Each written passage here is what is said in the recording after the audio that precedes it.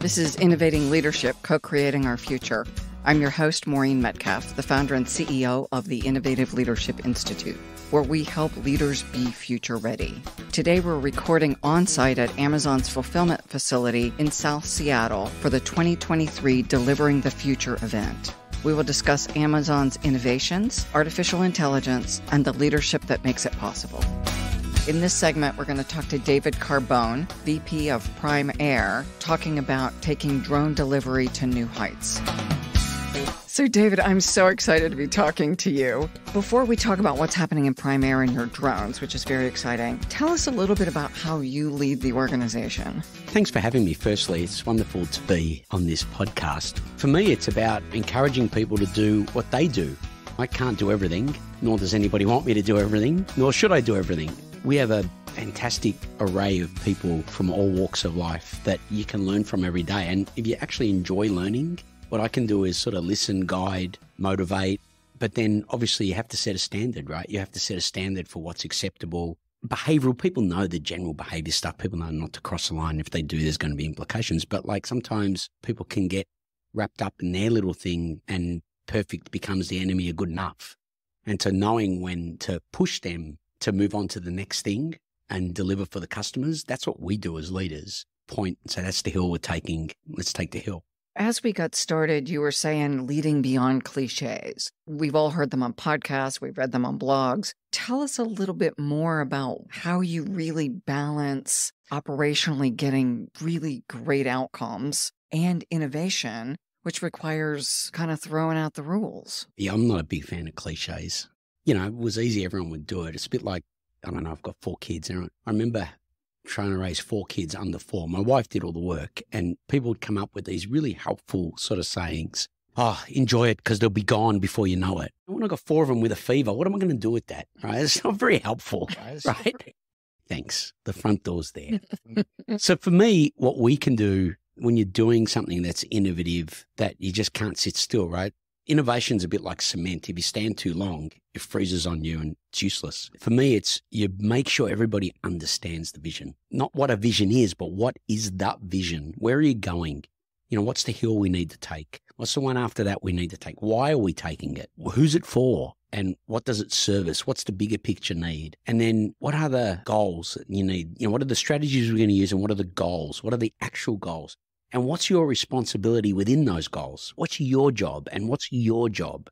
And then once everybody's clear on that, then it's about what is the cadence by which you're going to run the business? And does everybody know that cadence? Innovation's hard. When you bring something online that's generational, no one's done it before. So there's going to be mistakes. And everybody automatically wants to re-engineer it. They send the engineers in and all the engineers want to re-engineer because that's what they know. The manufacturing people want to build more, get more people, build more. And no one stops to say, well, hang on a minute. Do we actually all know what the target is? Do we all know what your role is? You know, we've sent 100 people in. Do they all know exactly what their role is? Do we all know how we're measuring success? Do we all know what good enough is? And then what's the cadence by which we're going to cycle through this? I don't think we put enough focus on that, and innovation needs it. What is the first thing we need to achieve? What's the second thing we need to achieve? What's the third thing we need to achieve? You know, and then having a sense of humor all the way through it. This is tough enough. You know, you look at everything like, I don't know, it's like looking at paint dry seriously. Like if someone told you, look at paint, you'd sort of probably laugh at them. I want you to stare at the wall. The paint's going to dry. Do it seriously. Are you kidding me? Right? Have some fun. Make history. Have some fun. With that as the framework, let's talk about what you're doing with drones and Prime Air, because it's really cool to see. I have to be the most incredibly lucky human being on earth, I got to tell you, based on the career I've had. But it's funny, people automatically index to drones. But our job, aside from how we do it, is to deliver an ultra-fast delivery service to our customers. And that is to provide a delivery service that ultimately can get people the packages they want and they need where they are within 30 minutes click to delivery. And the drone, frankly, is a part of that. It's not the entire part of it. Now, we're choosing to do it via drone because it's the best way we know to do it to achieve that 30 minutes. But if you think about it as a holistic experience, we also got to amend the Amazon stack up front so it can process an order in 15 minutes, right? Because we need 11 minutes to fly it and you need 4 minutes in between to take the package from its point in fulfillment to the drone. So Our goal is to do that at a targeted level of safety that's magnitudes safer than driving to the store. And we used to say 2 times safer than driving to the store, but we're beyond that now. And so that's our mission. Our mission is to create a capability for 30-minute click to delivery. We talked earlier to the pharmacy folks, and I understand why 30 minutes for my pharmacy, my medication is important. Not necessarily for my leggings. If you're cold, it's important. Or if I'm not dressed. Well, yeah. I wouldn't advise going outside without them. You might want to call the drone. Why is 30 minutes the standard? One thing we know beyond a shadow of a doubt is no one's ever happy with the delivery speed they get a package through e-commerce. If you look at what you would drive to the store for, typically is about the size of the package that we have in the drone, like 5 pound shoebox size. Is typically what people go to the store to go and get urgently. And if you think about sustainability and taking cars off the road, right, and then you think about how accidents happen on the road with people being distracted or in a rush, 30 minutes feels about right. And from a customer perspective, I know when I want something or I need something, I want it. And I don't want to wait an hour or 2 hours or 3 hours. I want it now. And so 30 minutes is the targets that were set based on what we understand that customers want. And the reality is, and there's more than enough data on this, speed drives convenience, convenience drives customer fellowship. And that's what people need. That's what people want. That's what we plan to give them. I'm looking for the term and I don't see it, that the drone functions like a helicopter. VTOL. VTOL. Why is that important? We've sort of looked at people's backyards or people's yards, more importantly, and where we want to deliver. And VTOL allows us to get into those yards while being in a tight area, but not close enough to be a nuisance and not somebody to be tugging on the drone or in the way. We're not bombing our customers with a package from altitude while flying at speed, right? We're gently placing something down. It's very different to what everybody else does. We're proud of that, but we do it for the customer and the community. So if you think about, if you take the various aspects of it, right? You can get into tighter places. 2, you can deliver to tighter places. 3, no one can yank on a chain that's hanging off the bottom of the drone. A dog can't jump up and grab it. A rambunctious child can. A rambunctious child. Not that they ever are. But yeah, it's probably more the adults we're worried about. You're not dropping a package from an extremely high altitude and deploying a parachute where it can sort of end anywhere. So it gives us this controllability over the process. And ultimately, when you do that, you're reducing your noise signature, right? So you get in, 90 seconds, package is deployed, delivered, and you're out of there.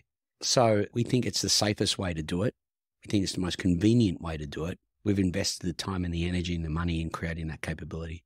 And this is happening in College Station, Texas now? Yes, ma'am. That's the first city. College Station, Texas, and Lockford, California. So when's it coming to Columbus, Ohio? We plan to scale around the US post next year. Post next year. Our plan right now is we'll bring the drone into service. We'll secure the approvals we need. And that path is relatively well understood now, which is great. Kudos to the FAA and our team for working with them and all the other participants. And then from there, you get the approvals and you start opening up. How many of them are in a location? Because if it's 15-minute delivery, I can't wait for the drone to come back from its last delivery. It's not like the pizza guy where there's one of them. Yeah, and he's probably carrying 20 pizzas. So we have a roadmap, and the roadmap has all the normal things that you would expect on a roadmap. For us, it's opening facilities, and then we put the drones in those facilities. Let's just say it's 10 or 20 to start with.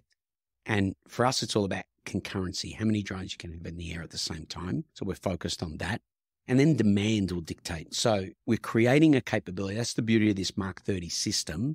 We're creating a capability that can scale, but the platform remains the same. So you design into a safety target that you know will suit the population densities you want to be in. You then prove that capability, and then you add features on it for the environment that you're operating in. So if you're in California and San Diego, you don't need to worry too much about snow. If you're in Columbus, I think you do. And so we create that capability over the next couple of years. But the baseline platform is what we bolt onto from this point on. Was there a pilot for each drone? Or do you kind of program and they go off and do their thing? We call it semi-autonomous because there is a human that oversees all of it. They're not pilots per se, they're operators, drone operators, and that's all federally regulated.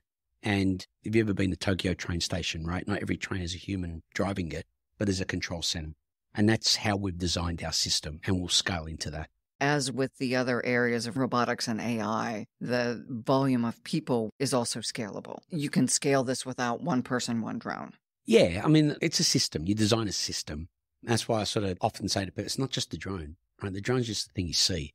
There's a whole system behind it, and the system works up intervals, right? So it gears. So, you got this many, you have this operator, you have that many, you have this many operators. And then there's a team around them. There's techs and mechanics and all, again, regulated. So almost like air traffic control. Yeah, that's a really good way to think about the system, if you think about it. So if you traveled here to Seattle, you had to buy a ticket. No one thinks about getting a ticket, right? And then you've got to get through security at the airport. And then when you get through security, you've got to go to a gate. And then when you're at the gate, somebody has to let you on the airplane. And then you're on the airplane. Airplane is independent but related to the airport, right? Now someone's in control of the airplane. There's cabin crew. Now the airplane lands at an airport. It's all the other stuff in reverse. But now you've got to get your luggage. And when you get your luggage, you go catch a cab. And get in a cab, now you're home. That whole system is basically what we're charged with creating for delivery, because you've got to design a drone, you've got to operate the drone, you've got to operate it from somewhere, you've got to collect a package, you've got to take it to a customer, then you've got to come back, get a package, do it again. And you have to control the airspace. And you've got to refuel the drone or recharge the drone. Right. Yeah, you swap the battery. Think about that ecosystem that happens. You look up, you see the airplane, very sexy, but that's just one part of the logistical system around it. And we have to do exactly the same thing. So you're running an entire aviation ecosystem. Well, yes. That's great for my ego, yes.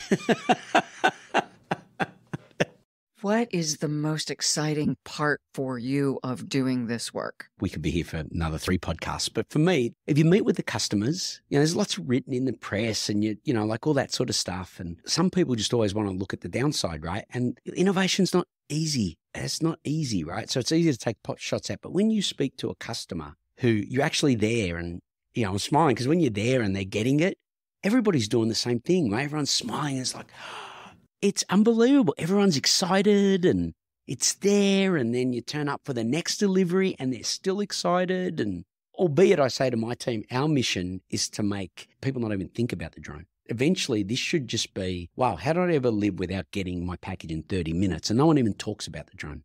But just being with our customers and our employees, when we flew that first drone, I was fortunate enough to be at Boeing when we flew the first 787, the first 787-9, and the first 787-10, right? And that feeling when something takes off for the first time, you put your heart and soul into.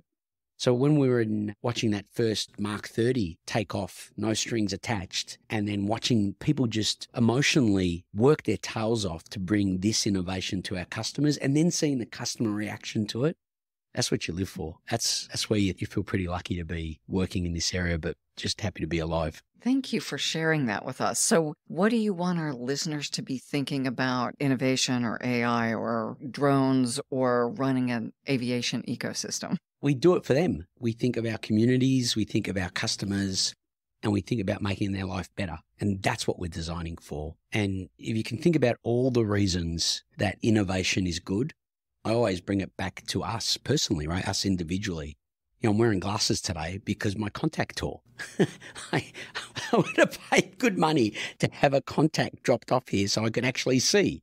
I told this story in Australia to a media outlet, and my father's 95 and he can't hear a thing, right? If he doesn't have his hearing aids, it's torturous, right? And sometimes I think he does it just to torture us. But he was out in the garden and his hearing aid fell out and we couldn't talk to him. So, I was in Australia, I was on vacation. We found it, right? Remarkably, this hearing aid was in the garden. We found it. Well, the battery was flat. And again, it's like, my dad's 95. I don't want my dad in a car driving to get a battery. My sister or I could click to get him a battery for that hearing aid. He's set, right? So I know there's lots of cutesy stuff about delivering a coffee, and I don't need a coffee that desperately, but there's real utility that will make people's lives better through innovation. And that's why I always support it. We were at a yoga retreat in yurts, pouring rainstorm for about 14 hours.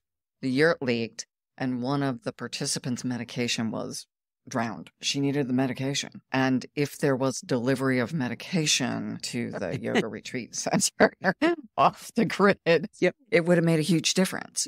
Some of these things are really beyond just convenient. They're foundational to people's health. Yeah, I mean, if you're diabetic, if you're asthmatic, you can run through all of these things, right? And there's that end too, but there's also, you got people coming over for dinner. It's pretty stressful if you're making I don't know. I was going to say you're making steaks on a barbecue and you forgot the steaks. You got other problems. But, if you're making a pasta sauce or something and you forgot an onion, it can get you out of a jam. Life is stressful enough. And so for me, as long as the people doing the innovating are responsible and using standards, right? We're not just creating standards. That's why we keep pushing there's an aerospace standard. Whilst the regulation set may not always be defined, that's okay. We'll help define it. But there are coding standards for aerospace products. There are hardware standards. There are production standards. And just saying we flew our drone a lot means nothing to me, because we want to be able to meet a standard that assures our communities and our customers that they can be really confident in the technology that's being used around them to make their lives better. David, thank you. What a treat to talk to you. No, thank you. It was cool. I really appreciate it. We look forward to talking to you again. Can't wait. Joining me in this segment are John Love, VP Amazon Pharmacy, and Dr. Vin Gupta, Chief Medical Officer, Amazon Pharmacy. And we're going to be talking about an evolution in healthcare delivery.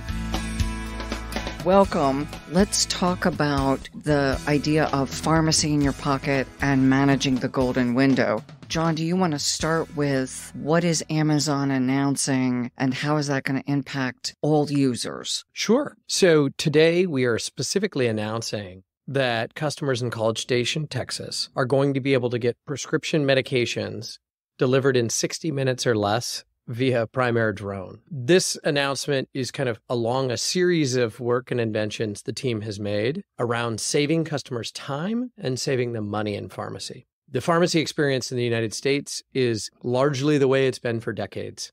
So 90+% of medications are dispensed. It's full responsibility of the patient to go drive, accommodate whatever hours and facilities are available, stand in line, and potentially discuss a personal health condition out in, the public. And you're surprised by what you pay at the end. And that happens across a range of healthcare. We think there's a better way. I believe the pandemic started to tilt the awareness on proactively engaging in our health and adopting more digital means of health. Amazon Pharmacy literally is a pharmacy in your pocket. We already deliver 2-day Prime shipping, prescription medications to patients across the United States, and we've launched a series of programs to save people money. Today, we were talking about a really exciting new launch around saving people time. And Dr. Gupta, why is that so important? Well, I will say when we zoom out, Amazon Pharmacy, we often say we don't exist because the United States needs another pharmacy. It needs a fundamentally better pharmacy. The golden window is something we don't talk about a lot to the American public because it's something that I think we're all now familiarizing ourselves year 4 into knowing what COVID-19 is, this virus that caused this global pandemic. But time to treatment matters. And I say this as a practicing pulmonologist in traditional healthcare. We are not able at scale, frankly, to meet patients where they're at, which is providing care conveniently on demand if somebody wakes up unwell as we enter cold and flu season, helping them figure out what's wrong, maybe helping them arrive at a diagnosis. We have across our connected health services, One Medical, Amazon Clinic, we have the ability to make sure that if patients need to speak to a healthcare provider to understand what might be happening, they will have that at a very low cost.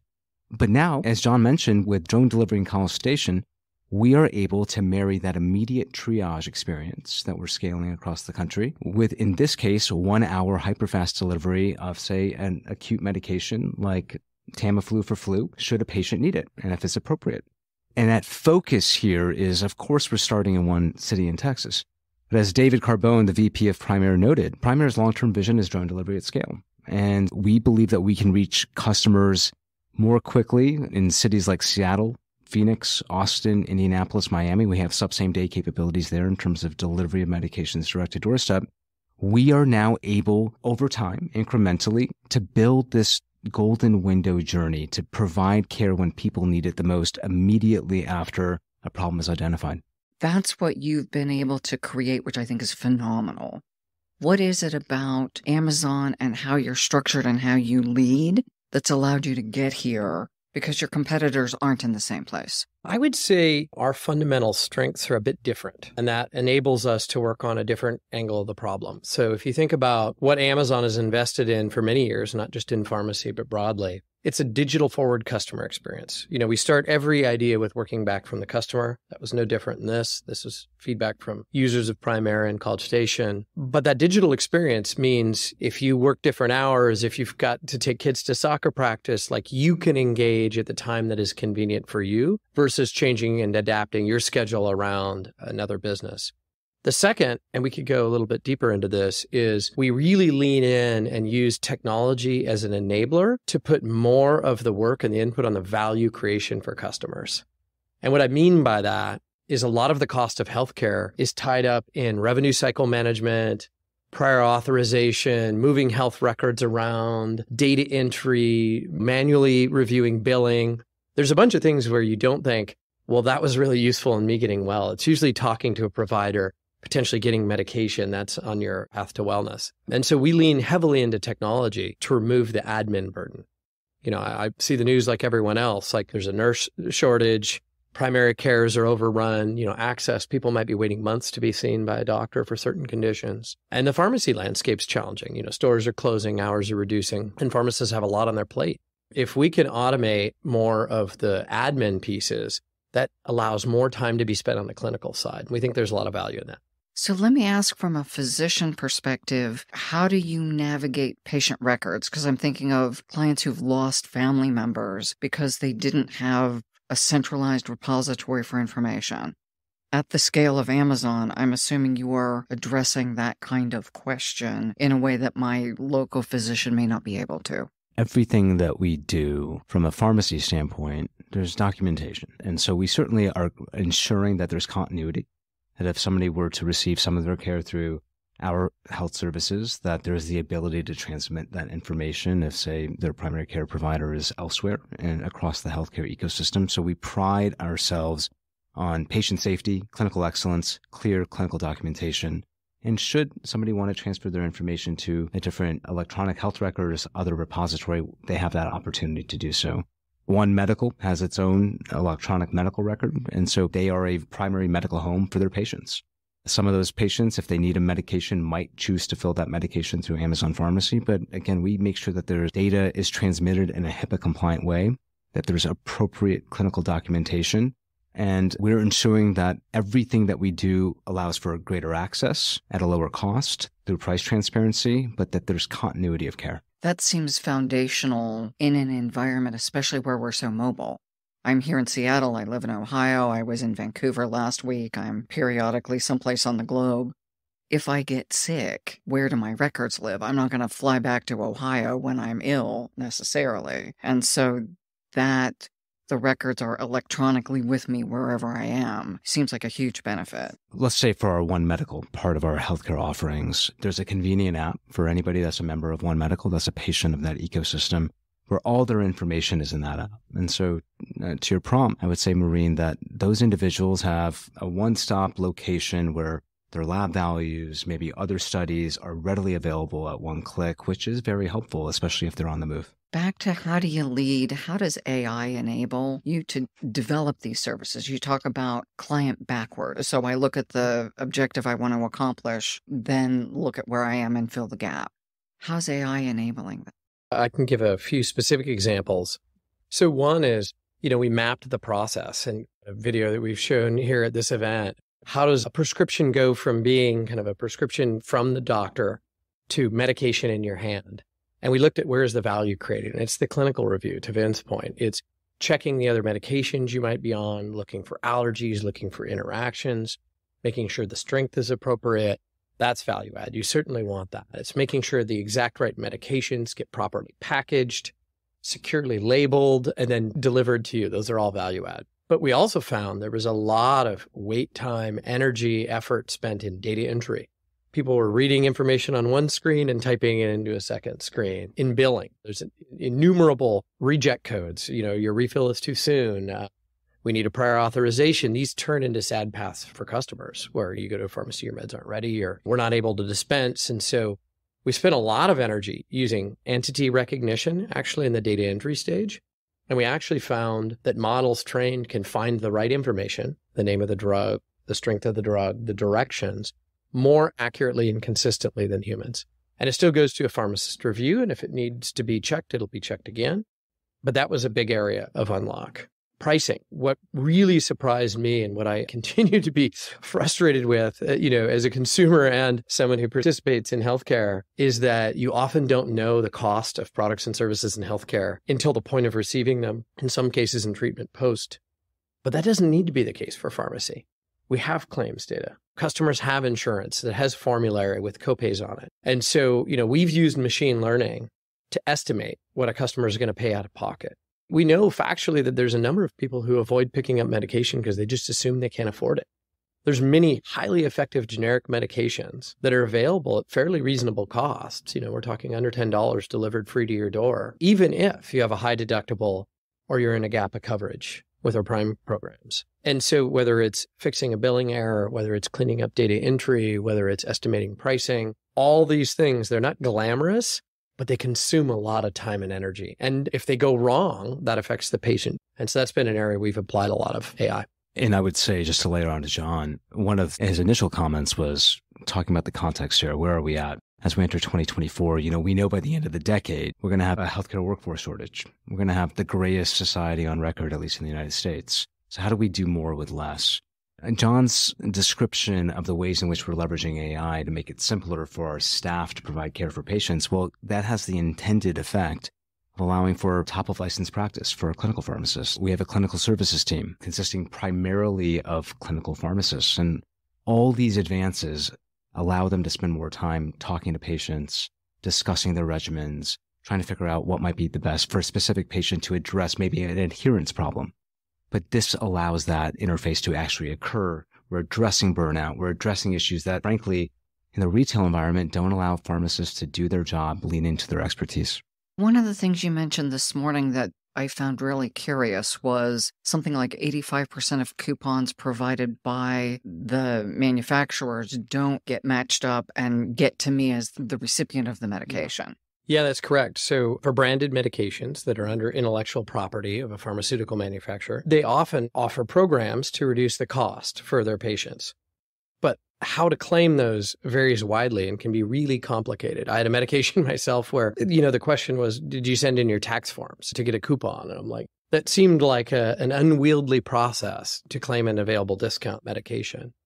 And you might happen upon a pharmacist who does a really great job, is aware of a coupon, helps you find and access it. But the reality is there's a lot of friction in the process. For us as patients, navigating our healthcare journey and knowing what's the right price to pay for a branded cardiovascular medication or something, in a new condition is really, really hard. And so what we see is that only about 15% of those dollars go claimed. And so we worked with those same manufacturers and said, hey, what if we just put it right on the site, made it digital, the customer can just see it, it automatically applies. That's an amazing benefit when we think about the cost of noncompliance. As you've said, often patients don't comply because they're just scared and confused. Yeah, I think it's privacy. We all have different levels of comfort in talking about our personal health situations. You may not want to engage in that. It's fear of affordability, just assuming based on some prior experience, my gosh, I have no idea what this is going to cost. I can tell you as a younger individual growing up, my tendency to engage with the healthcare system was when my arm was falling off. I did not want to go spend money and do preventative checkups when I felt like I was generally healthy. That was a grudge purchase. Understanding the value of preventative care, the ability to get early identification and live a much healthier life, it's so important. But we haven't made progress in the United States on this dimension. And so transparency, affordability, and convenience, we believe will translate into adherence, and that's going to create better health outcomes. And we know 20% of medication non-adherence is directly related to cost-related concerns. Patients get prescribed a medication, they go to the retail window, it's too expensive. There's a surprise bill awaiting them. That's a problem. And so to John's point, we believe everything we're doing across coupons, across our Prime Prescription Savings Program is going to save people money. But a lot of the problem here is that there is an assumption on the part of the patient that if they have insurance, if they have durable healthcare coverage, that they're going to get the bottom low price just by applying their insurance and paying a copay. What we've seen is that's not necessarily the case, and that in some cases, we can actually provide additional value. Well, yeah, if 85% of people aren't claiming the coupons. Yeah. The first time I got a coupon for medication, I was like, oh, it's only going to be $20. I went to the counter, it was $500. Yeah. It's like, where's that damn coupon? Yeah. Right? I was embarrassed. I didn't want to say, I don't have $500. I wasn't going to just leave it at the counter, but I didn't get that medication again. Yeah. This is why 30% of Americans will skip one or more medications in a given year, is either the fear, the embarrassment, or the actual ability to pay. And so that's real. It's creating a broader access problem. And then, of course, you see longer wait times to get seen, less available hours, less available pharmacies. All these things work counter to better healthcare. Let's go back again to Amazon leadership. What is it that allowed you to say, this seems really cool? How do we fix it? Or this seems really troubling. How do we fix it? Because you've created something that significantly didn't exist. And I'm assuming people in traditional healthcare settings aren't saying, this isn't working, let's keep doing it. There are probably a lot of people who want to solve this. I certainly don't think we fixed it, but I'm very excited and energized by the path we're on. And I'm hopeful and always engaged, when other like-minded individuals want to make a change. So I'll speak to Amazon Pharmacy because that's what I know best. When we have this discussion, Amazon leadership, we distill it down to a few basic questions, which is one, is this a large customer opportunity or problem? Two, are they well served by the current experiences and offers out there? I think with healthcare, you would probably get a universal, it's a big problem. You look at the spend, you look at the fact that we've been unable to improve life expectancy. Is it well served? I would argue in a lot of cases, the experience is regressing. People are having a more challenging time with healthcare. And then the third is, do we have a compelling and differentiated idea that could be a useful choice in and amongst all the options? If you look at what Amazon does broadly for consumers, it's a digital forward storefront. Our pharmacy is in your pocket. It really is on your phone. It's 24/7. That's a different degree of convenience and will have a different engagement than, say, a brick and mortar store. The second is we were just talking about AI technology. Engineering runs deep in our blood, and we're good at helping simplify complex spaces. Healthcare is incredibly complex. You brought it up on whether it be the medical records, the billing. I've never seen anything like the revenue cycle management of healthcare. And so we think we have skills that can be helpful there. And lastly is convenient access and delivery. Pharmacy fundamentally is getting a product to a customer. And the closer and easier you can make that line for a customer to get products and services that they enjoy or make their life better, that's inspiring to us. And so along that dimension, we've really been focused on transparency and affordability and price. And the other is saving people time and not having to go drive, wait in line, have that experience. Might be appropriate sometimes, but we think this is going to be a really compelling alternative. I will say that coming from traditional healthcare, having a foot in traditional healthcare, one thing that, and especially has been revealed over the last 3 years, is patients fundamentally want to receive their healthcare in a different way. And we saw that in 2019, maybe the early signs of it, that telehealth adoption was something that they were curious about. Getting your medications delivered directly to your doorstep, oh, that was novel, but maybe something that could actually help with adherence or making it easy. We had a black swan event in the COVID-19 pandemic that frankly accelerated those behaviors and those desires. What we're seeing is that if we can deliver it in a way that's trusted, undergirded with clinical excellence, that maybe we can actually improve clinical outcomes. We're very convicted by that. Today's announcement is part and parcel of that broader conviction. That's that North Star that keeps us moving across the range of our businesses. But it's meeting patients where they're at now. And I think that's critical, that we're addressing an important desire, demand on their part, but we're meeting a moment. The combination of telehealth and medicine. So I do leadership development with cancer docs, and hearing the stories of patients who can't get there, are traveling long distances, they don't have the funds, and they're choosing not to get the treatments or not to get them in the prescribed cadence. Interesting, because we don't think of telehealth for especially cancer patients. But one of the tools that they're creating is laser treatments where they 3D print the thing. And now people in rural communities have access to this device rather than there are 3 docs in the country who deliver this service. That really brings to light the idea that you're making accessible things that wouldn't be accessible to some significant portion of the population. I'll just weigh in on that. We have a sickness system. Mm-hmm. It's focused truly on reaction. There is a problem. Maybe there was a delayed diagnosis. Now there's an end-stage consequence that might warrant a hospitalization. We do not have a health and wellness system focused on keeping people healthy, focused on keeping people at home. And part of that is affordable access, convenience, saving time, price transparency, all these feature sets that John and I are talking about. but it's giving them knowledge that if there's a problem, understanding what that problem is, giving them a clear diagnosis as conveniently, as cheaply as possible, to then enable a treatment as quickly as possible to hopefully keep them well. That's not how our traditional healthcare system works. COVID really shined a light on that inefficiency, and we're trying to solve that problem. Can I add one thing to that the system is so complex to navigate that so many good people just opt out, or they get part of the way through and they drop out. And so you've said pharmacy in your pocket, you've said time and money, but we don't think about the complexity that you've solved for. That's spot on.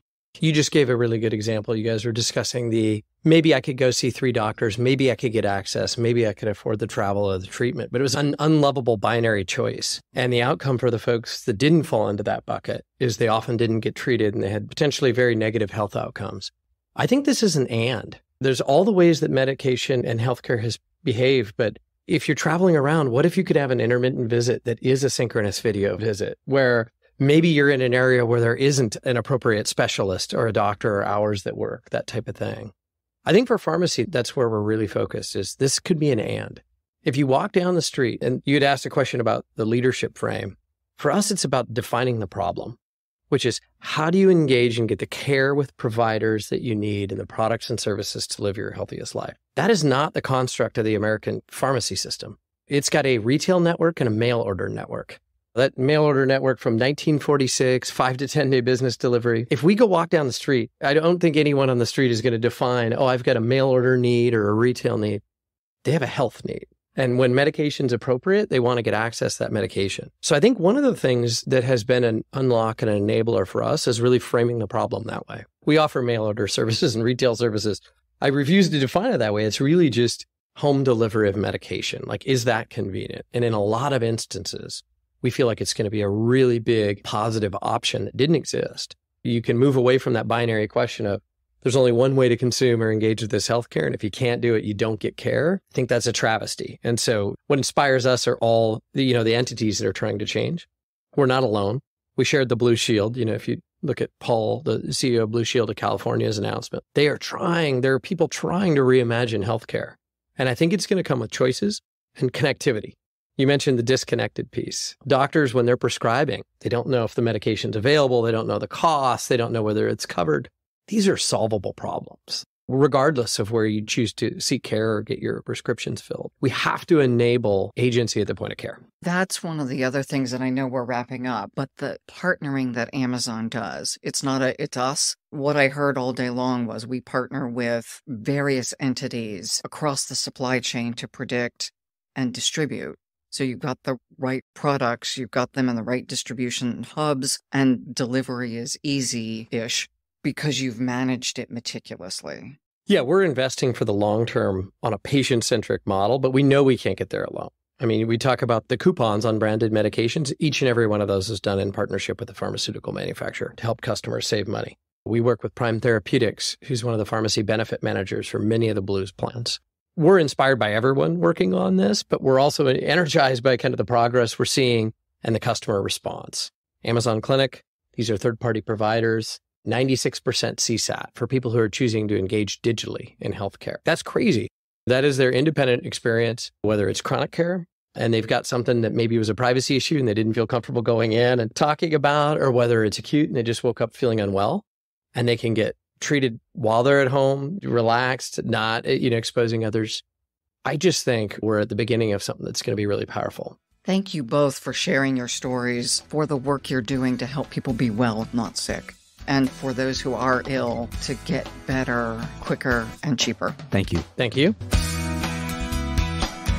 In this segment, we're going to be talking to Ty Brady, Chief Technologist, Amazon Robotics, and we're going to discuss how to build collaborative robots. Welcome, Ty. You made a big announcement today. Can you share with our listeners where your focus is right now? Well, thank you for having me. I appreciate you taking the time with me. Today, we reimagine how we do our fulfillment inside of our Amazon buildings. It's a system that we call Sequoia, and it is a containerized storage solution that allows us not only to improve the efficiencies that we have inside of our buildings, but also improve safety for our employees. So this is a robot. It's a robotic system. It involves multiple robots, That's what's kind of our special sauce that we have inside of Amazon. We know how to stitch together multiple robotic agents together and to work around people in a seamless way. We have robots that actually will bring the goods to a station automatically. We store our goods in these containers. Think of them as like totes, just little totes where we store our actual goods.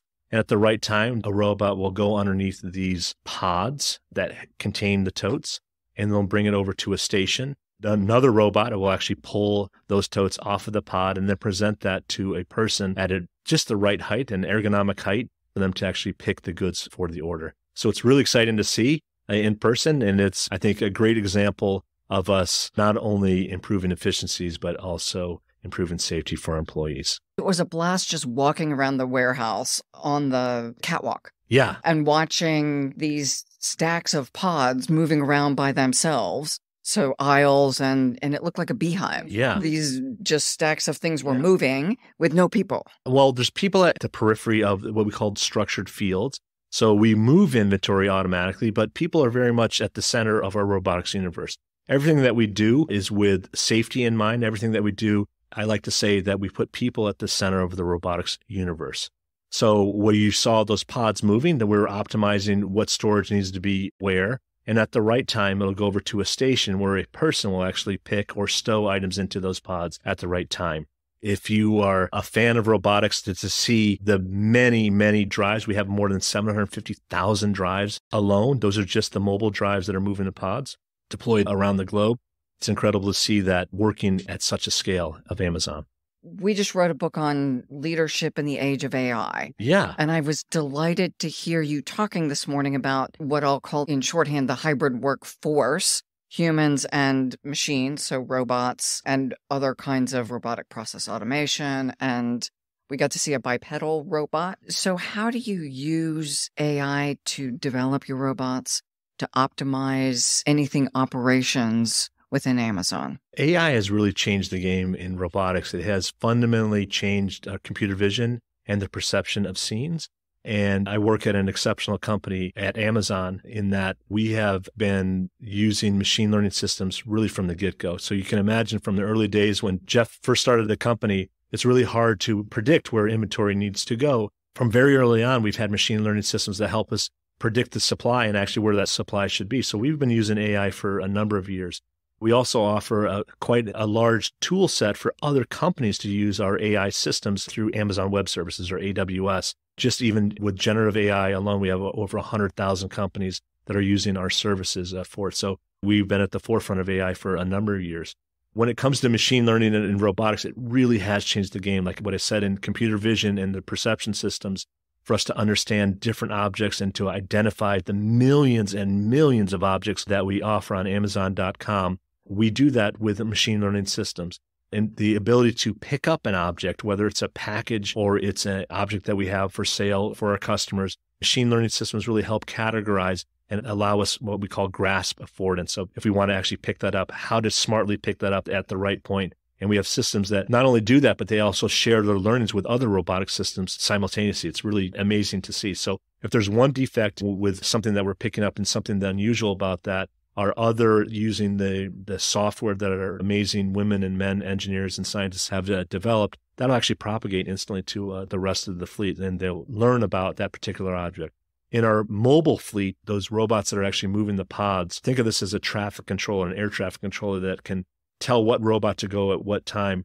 We have some pretty complicated machine learning systems behind that allows for the sequestration and for the movement of our bots to happen seamlessly behind the scenes to bring the right good at the right time to our customer's door. Really is transforming robotics in every measurable way. A really exciting time to be in robotics as well. And the work that we're doing with applied robotics, so not just doing the research about what's possible in robotics, but what is in robotics today. I think our team is really at the forefront of that.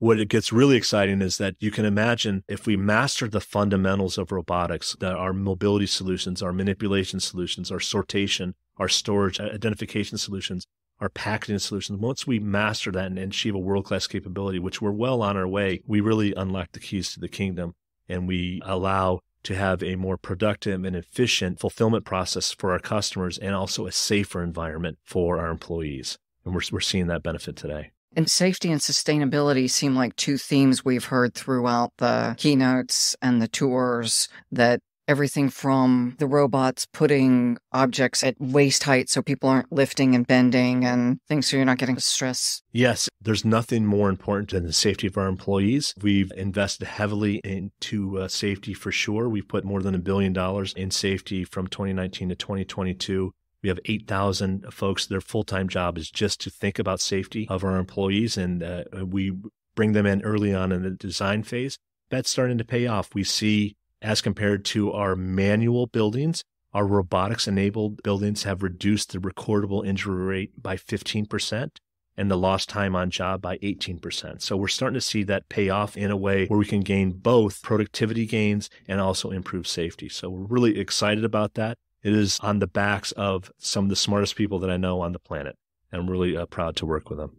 Ty, having worked in organizations for decades now, and you have too, the range of organizations where we come up with something new and it flounders and takes a long time to get implemented, to what I assume is just absolutely a culture of innovation. The volume of changes we've seen this year, it sounds like last year you had a similar volume of changes. What is it in the culture that permeates everything that allows these innovations to happen quickly and also allows you to attract and retain these brilliant people that don't just keep leaving? It's something that I'm really, really proud of. It's a culture of innovation. It starts with our leadership principles. It starts by modeling the right behavior. But most importantly, it starts with kind people, people that are willing to give more than they take, people that are pioneers that want to change the world for the better, people that really want a challenge in applied robotics. So in robotic systems that will definitely change e-commerce, and we've seen that. Historically, we've seen that since our large investment in robotics since 2012.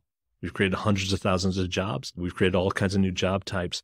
But what is really profound is the impact and the learning of the core fundamentals of robotics that's going to allow us to not only do e-commerce better, but I believe, as history will show, when we look back at this time of applied robotics and what it is that we're doing, that we'll find that collaborative robotics is the key to automation.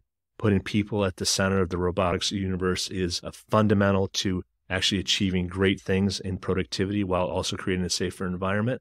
And I believe that it will actually go beyond even just e-commerce. I think it's going to affect the medical field, agriculture, fishing, the automotive, you pick your sector.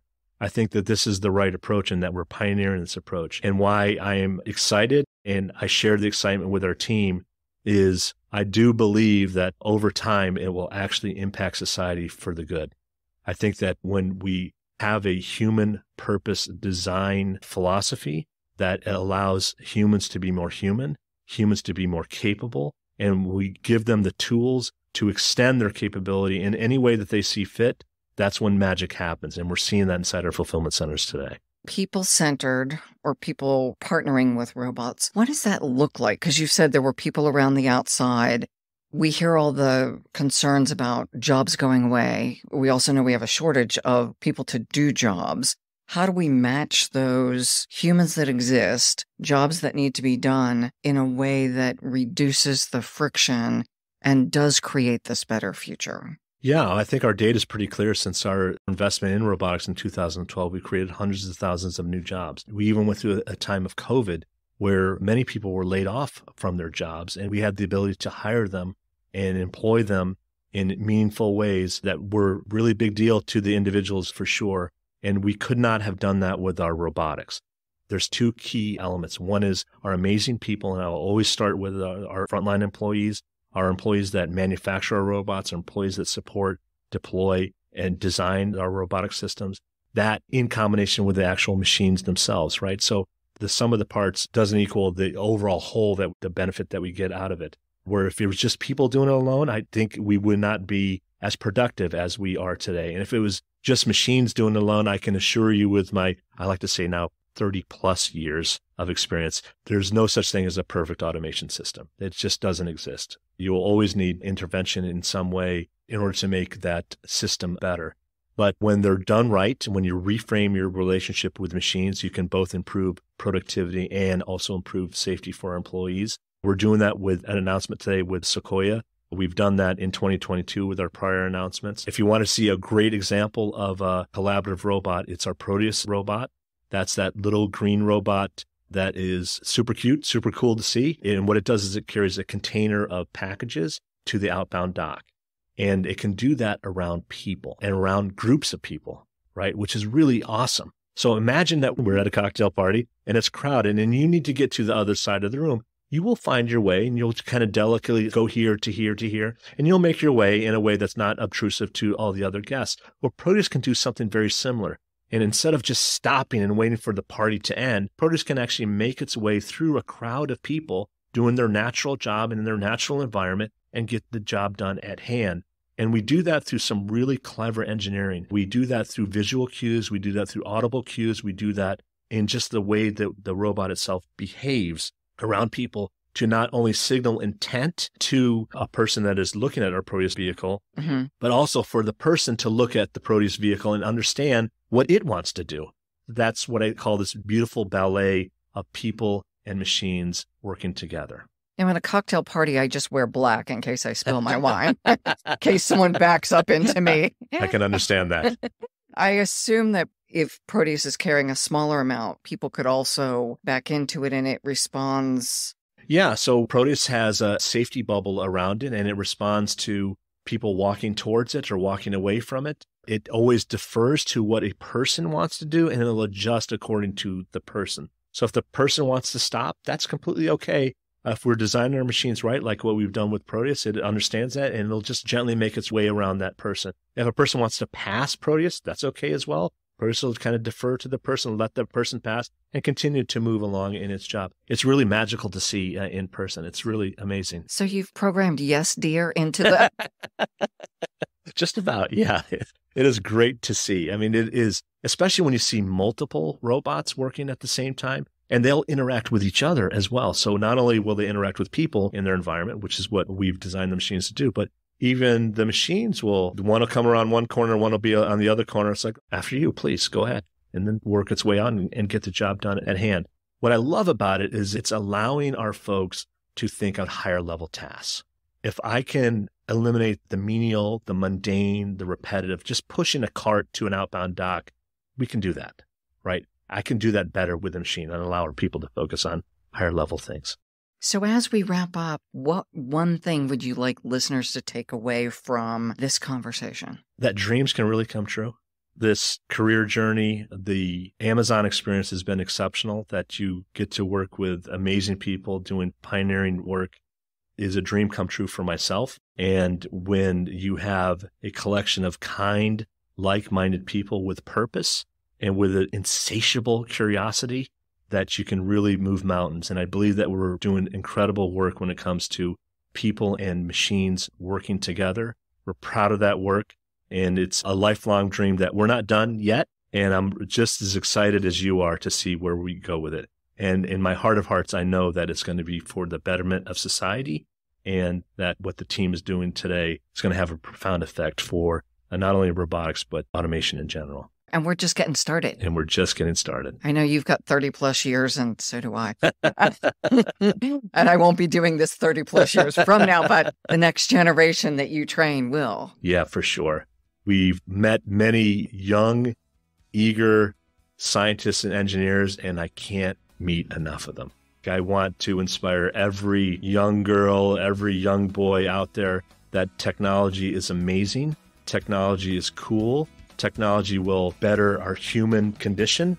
Technology will help save planet Earth as well. And embracing this mindset that technology can do good for not only yourself, but for others is a really great mindset.